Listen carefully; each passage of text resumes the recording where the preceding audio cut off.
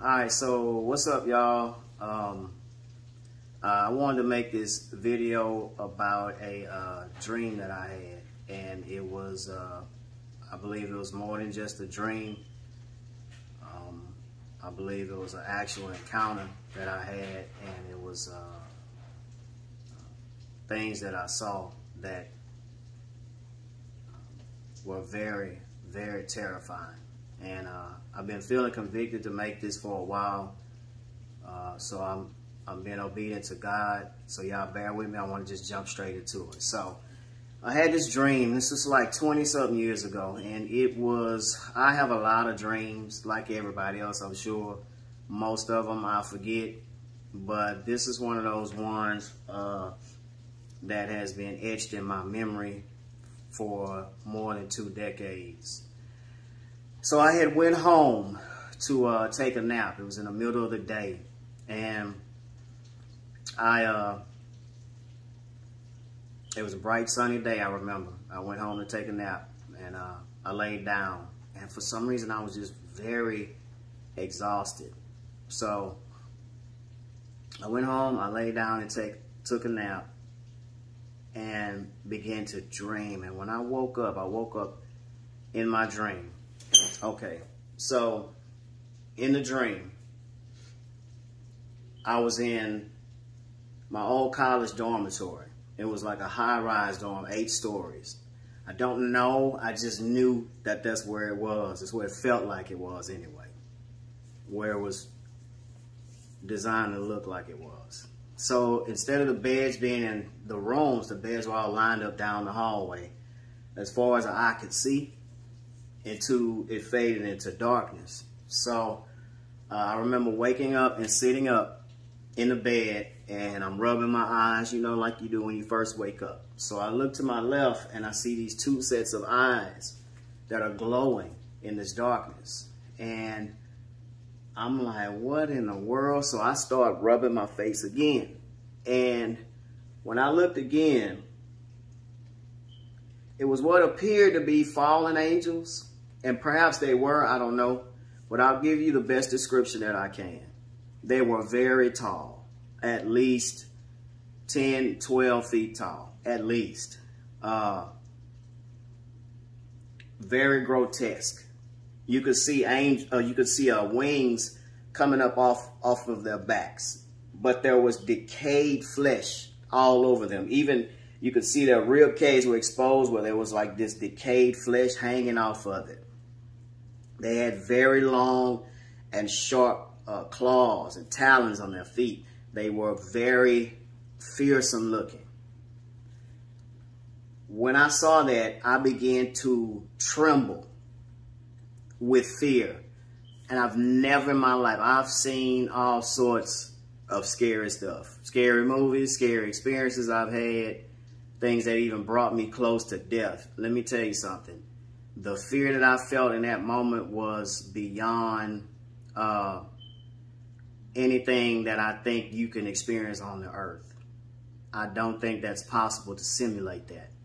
It was so much that I was paralyzed with fear, that I could not move.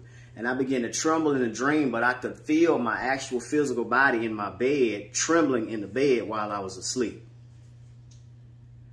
So I looked again, and they were on the guy that was one bed over from me. And they were at a supernatural rate of speed. They were ripping and tearing away at his body. It was now remember, it was like they was zooming and moving all around him, just tearing him apart. And it was tormenting. And I'm trembling. And I couldn't even scream. I just sat there, just paralyzed. You know, you can say you'll do this and say you'll do that in certain situations, but in this situation, there was nothing that you could do. So I look again, and one of them has the guy's body over his shoulder, and they begin to walk back towards the darkness. And before they disappeared, the other one, he turned around and pointed at me like that directly. And it was as if he was saying, "You're next." And I got up out of my, what was appeared to be a bed. I'm almost certain nobody's in hell getting a good night's sleep. I got up out of that, whatever that was, a bed, and I hit, what was it, an elevator. I was on the top floor, the 8th floor. I hit the elevator. When I went down, when the elevators parted open, I saw a dead grass. You know, like if you lay something across the grass and how it gets yellow and all dead and brown, whatever it is, it's just dead. It was just a plain, a large plain, flatlands of just dead, of nothingness. It was overcast. There was no sun. It was just like gray clouds, but it was enough where I could see what was going on. When the doors opened, I saw groups of people spaced apart, different groups of people, maybe 7, 8, 9 in each group. In this group, I don't know. I just knew. In this group, it was people who fornicated. In this group, it was people who drugs, alcohol, different perversions, different things. And beyond those groups in the back, I saw a figure that was in all white who had his hands lifted up like this here. And each one of those groups represented the things that at that time I was in bondage to. This was before I had given my life to Christ. Okay, I had a form of godliness. I had been raised in church. I was raised Catholic. I had did all of the Catholic, you know, procedures, whatnot, traditions, and so on and so forth. My father was Catholic, and that was the religion that I went into. My mother, who happened to be Baptist, I was able to also go to the Baptist denomination and experience what that was like as well. And that's a whole nother video for me to get into about that. But, whew, so each one of those groups represented what I was struggling with at that time. And it was, that was the end of the dream. I woke up. When I woke up, listen, when I woke up, it was as if somebody had came in the room while I was asleep and took a bucket of water, like a mop bucket or something like that, filled with water, and dumped it on me, on my chest. When I woke up, and I am not exaggerating, my entire chest and all this area was drenched in sweat. I was sweating so bad that it was unbelievable. It was unbelievable the impact that dream had. And what I'll do here in a minute is give you the different revelations that over the course of time, as I've given my life to Jesus Christ and repented and put my trust and faith in him, the revelations that came to me. All right? Questions? No? Yes?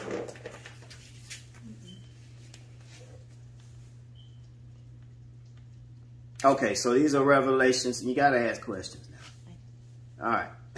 I'm going to edit all that out of there. Don't worry about that. I'll clip and chop. Okay, so these are revelations that I got. These are revelations that I got from this dream. All right, number one, I was in hell. I was in hell. Hell is, and I've heard this from more than one person, people that have had testimonies, people that have, there are so many NDE, near-death experience testimonies, whether it's dreams or open visions, or people have died in accidents or sickness and have been resuscitated and brought back to their bodies, or whatever it is, or God himself or Jesus himself took them into the spirit realm, showed them heaven, showed them hell. There have been many people who have gone to hell and said that hell is more than just fire. It's more than just being burned and tormented with flames. Hell is that Satan has had thousands of years to come up with ways to torment human souls, human spirits. So there are many ways that the devil has created of evil and wicked inventions. that the enemy has come up with. Be careful of people on the earth that come up with evil and wicked inventions, because their inspiration comes from hell. It was custom designed for the things that I was struggling with at that time, the torments and situations that I would have experienced. I believe the Lord was showing me what I would have gone through, would have experienced in the first part of that dream. I would have been tormented by demons personally. They would have personally tormented me. They would have personally came to rip away at my supernatural body that cannot die because it's eternal. Okay, this body dies. This natural body of sin that we're in now, it dies, it perishes. But when you cross over to the spirit realm, you get a new body, a glorified body that does not perish anymore. That's why it's so important that you repent and you trust in Jesus and accept him as your Savior and your Lord now while there's time. I did not speak to anybody else that was there. There was no hanging out and fellowshipping and talking and any of that thing. I did not speak to one person. I do remember just knowing things without having to be told anything. It was like it was just immediate understanding without having to question or open my mouth to question anything. Matter of fact, I don't even remember actually opening my mouth to say anything. It was more of observation than it was anything else. The fear was literally paralyzing. Like I could not move, even if I wanted to. And the thought of running away was blocked even from my mind. It was as if either one, I was supposed to see, which I know God allowed me to have that dream. I was supposed to see that. But number two, it was as if that fear blocked any type of idea of escaping this. Like you are here, and this is your punishment. This is your lot. This is what it is. So each one of those groups, like I said, when the elevator opened, each one of those groups represented the predominant sins that were in my life at that time. And I just knew what they were. I just knew what they were. They weren't doing those acts, but they were separated in accordance to whatever that sin was. And I remember different testimonies. I do a lot of researching, y'all. I get on YouTube, I read online, because I don't want to be ignorant of Satan's devices, and I want to be in a position where I can get understanding even from other people's testimony. I've had my own, and it's different revelations and visions that I'll go to in other videos that God has given me over the course of years. But let me tell you, hell is a real place, and there are people who are there. They are being tormented right now while I'm making this video. It is a very real place, and it is a very broad road that will lead you there. All you got to do is just keep living the way you're living, separated from God. That's all you got to do. Broad is the way that leads to destruction. The figure that was in white. The figure that was in white. So let me give you the revelation that I got on that. The figure that was in white. So my initial thoughts at that time was, hey man, that must be Jesus. I got to go through, each one of these sins. I got to get past these sins in order for me to get to Jesus. Oh, no, no, no, no, no. That's not how that works. That's not how that works. If you could save yourself, you wouldn't need Jesus. You wouldn't need him at all, and he would not have needed to come down here and sacrifice himself, a perfect sacrifice for the sins of mankind. So what it was, after I'd given my life to the Lord and I inquired of that dream, I asked the Lord, what was that? I said, that must be Jesus. And God revealed to me, he said, that was not me. He said, that was Satan. He said that everything you were doing, each one of those sins, you were enabling Satan to lift his hands and be glorified amidst your sin, amongst the sins you were committing at that time. And that was a mind-blowing revelation in itself, because like I said, the figure had on white. He looked glorious. He looked very attractive. Okay, very attractive. I didn't see a man with a pitchfork and red horns and a tail. That's not how he came. And the Bible describes how Satan can come and make himself appear as an angel of light, you know, very crafty. He's very crafty. He's very subtle. He's just like the serpent in the garden, very subtle, very cunning, very slick. And he knows how to prey on mankind. He knows what to tell you. He knows how to tempt your flesh. He knows how to play with your emotions. He knows how to lead you into darkness. He knows how to ensnare you over long periods of time, because he's got a lot of time on his hands to do this. Long periods of time to systematically break us down to the point where we yield and we give in to sin. That's why it's important to walk very closely with the Lord, very closely with him. Church does not save your soul. Church does not save people's souls. Repentance, trusting in Jesus, being washed in the blood, being sorrowful for your sin. Sin has separated us from God.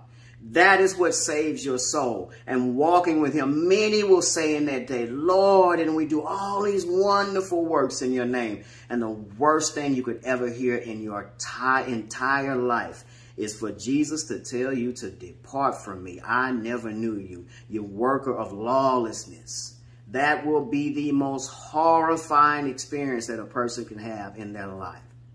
Trust in Jesus. Give him your life, every part of it. Sell out and commit yourself to the Lord. Don't halfway do it. Give your life to him. That's what he desires. That's what he wants. That's what he wants. There was a song a while ago that came out, and I remember hearing that song, and even in my youthfulness as a believer, I guess you could say youthfulness, I'd been saved for a while, but it was a song called Yes by Shekinah Glory Ministries. Yes. And the song has the words, will your heart and soul say yes? Will your spirit still say yes? If I told you what I really need, will you still say yes? I'm trying to remember the words. There is more that I require of thee. If I told you what I really needed, that's the part that would get me. That's the part now that I gave my life to the Lord, and I set this date, and I got genuinely converted. I had to grow like anybody, but I was born again. I got converted. It was July 30th of 2000. I gave my life to Jesus. I was a young man. I was a wretched mess and full of all manner of wickedness and evil and sinfulness. And the only reason that I'm not that way now is because of Jesus. Because without him, I'm still a wretched mess full of all manner of evil and sinfulness and wickedness. This body is still here. But now I have a new nature that Christ gave me. That Holy Spirit is inside of me, allows me to fight against and resist that sinful nature. It's still there. I haven't forgot. I ain't forgot how to cuss, fuss, fight, and all manner of other things. I haven't forgot that. I know what that's like. But the Lord has changed my heart. He's given me a heart of flesh. Now he's removed that stony, hard woundedness. And he's given me a heart of flesh that allows me to carry on in him. But hey, I still have to do the work. You can't get saved and just sit back and just do as you want to do. You have to work out your salvation with fear and trembling. Right? How many minutes I'm going on now? 19. Okay, not bad. So anyway,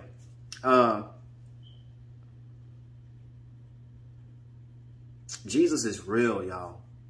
He's real. I know. Like, I'm fully converted. It's nothing you could tell me that will make me believe the Lord ain't real. It's not a word you could say. It's not nothing you could shoot at me. It's not any form of deception that you could bring my way to make me feel like that he's not real. He is a very real, true, and living God. He is the Lord of my life and of my family's life. I've made sure to teach my children, my wife, my kids, we love the Lord and we are pressing on. We're not perfect. Lord knows we are not perfect. We have work We are works in progress, as we all are. But you have to try. And you have to try with a sincere heart. The Bible says that the fear of the Lord is the beginning of wisdom. It is important that you learn and know what it means to fear God, to reverence him as being holy and just. And in him God is light, and in him there is no darkness at all or shadow of turning. He is pure fire. He's a God of fire and cleansing, and he's holy, and he desires that from us. He desires that from us. Be perfect as your heavenly Father is perfect. He desires that from us. Now, he knows we can't do it on our own. We are a mess apart from him. Jesus said, I'm the vine, you're the branches. Apart from him, we can do nothing. We are, with God, all things are possible. All things are possible even. Now listen, are you still going to sin? Of course you are. Do you have to practice habitual sinning? No, you do not. You do not. Habitual sin sends you to hell. Habitual sins, even as a believer, as a Christian, you can get caught up into habitual sins and they will send you to hell. You will go to hell for that. All right? I know some people believe once saved, always saved, but there are so many scriptures that point to that not being true. You can have your name blotted out of the book of life. So you have to work out your salvation. We're not saved by works, but you still got to put in the work, because faith without works is dead. You got to put the work in to show that you're a believer in Christ. Show your faith by your works. Right? Your salvation doesn't come alone based off works. If that was the case, we'd all be in trouble, because our bad works and our evil would cancel out every good work we've ever had. I couldn't do enough good works to try and overtake the evil ones that I've committed in my past. And that I'll probably commit today or tomorrow. And I'm not an evil or wicked person, but I'm just saying the sinful nature, it doesn't go anywhere. The thoughts, some thoughts alone. Ooh, aren't you glad God doesn't allow your thoughts to be heard by everybody? Some thoughts alone can get you in a lot of trouble. Right? So I don't want to be long. I'm already at 20 minutes or whatever. So I hope this video blessed you guys. Leave a comment, please. Subscribe. I'm going to be obedient to God and just start putting out more and more material, because I have some pretty powerful visions and revelations that God has given me. So I'm excited about this. This is my first video like this, and I hope you guys are enjoyed it, and I hope it blesses somebody, even to the point of repentance and just turning towards Jesus and away from sin. As best you can, fight the good fight and endure until the end. That's the people who will be saved. You have to endure, not just repeating a sinner's prayer. A sinner's prayer won't save you. You have to be converted and changed. So many false converts, because they repeated a prayer at the altar. That's not going to get you into heaven. You have to be converted. He told Peter, when you're fully converted, go and strengthen your brothers. But it's a process of conversion and growth. Yes, he'll use you along the way. We are works in progress. But let me tell you something. If you think just because you repeated some prayer somewhere at some altar or over television, you good now, you better check yourself. Before you wreck yourself, you better check yourself. It doesn't work like that. It doesn't work like that. God is very serious. Jesus paid a very, very steep price for your salvation. It's worth you doing your part. He paid it all. He's done his part, but you got to do yours. You got to do yours now. And listen, I didn't make up the rules. God did. He can do whatever he wants. He's sovereign. He's a king. You don't like it. Oh, man, I don't want to have to do all that. It doesn't take all that. Well, you keep playing that game. You and the devil slow dragging and dancing with each other. Let me tell you something. You fall for Satan's lies, you'll end up in hell for eternity. for eternity. And then when they're done with hell, you and everybody else in it, including Satan and all the demons and imps and fallen angels and everybody else, will be cast into a lake of fire. It is a real thing. Okay?